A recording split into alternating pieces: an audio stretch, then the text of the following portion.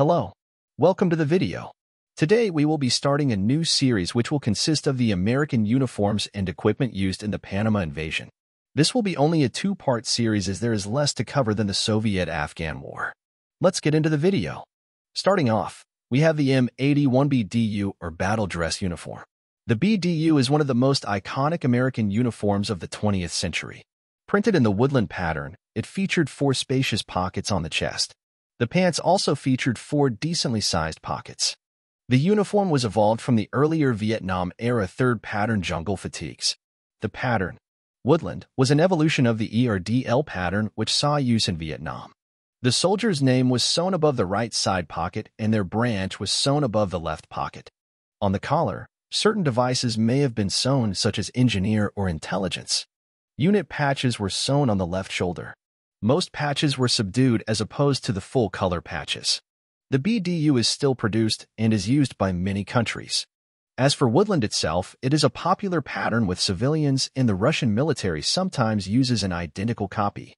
One of the boots worn was the jungle boot as seen on the right. Standard black combat boots could also be seen in use. For headwear, we have the standard woodland patrol cap which had similar looks to a baseball cap. Boonie hats may have been worn in Panama, although I am not 100% positive, so keep that in mind. Rank was occasionally worn on both the patrol and boonie hats. Moving on, we have the equipment used. The main load was the ALICE, which is the acronym for All-Purpose Lightweight Individual Carrying Equipment. The main load consisted of Y straps, 2 M16 pouches, LC2 belt, a first aid/compass pouch, and 2 LC2 canteens with covers. All pieces of the ALICE system were made from nylon.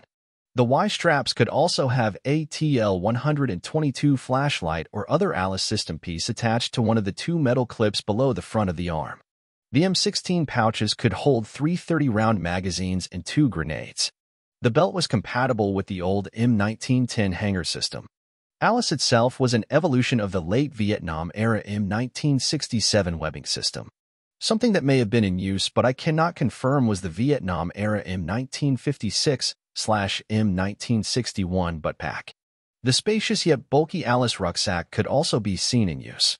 Special pouches for machine gunners were used as pictured. The M12 holster held the M9 pistol. Grenadiers wore a special vest that replaced the Y straps to hold 40mm grenades. Some infantrymen wore the Pasket vest which provided protection from shrapnel and possibly some pistol rounds. Paired with the vest was the Pasket helmet. The helmet was a Kevlar helmet that provided protection against shrapnel. It was worn with the woodland cover and helmet band. The 7th Infantry Division famously wore the helmet with a homemade camouflage device known as Manchu hair. The Pasket helmet replaced the older World War II style M1 helmet in the early 80s. An honorable mention for equipment is the US M17 gas mask. Some soldiers used the bag as storage without the mask. The mask itself was an internal cheek filter mask made out of a black rubber. The mask provided protection from chemical, biological, and some nuclear toxins. The biggest flaw in the mask was the internal cheek filter design. This prevented filters from being changed easily. With this design, soldiers had to take the entire mask off to swap the filters out.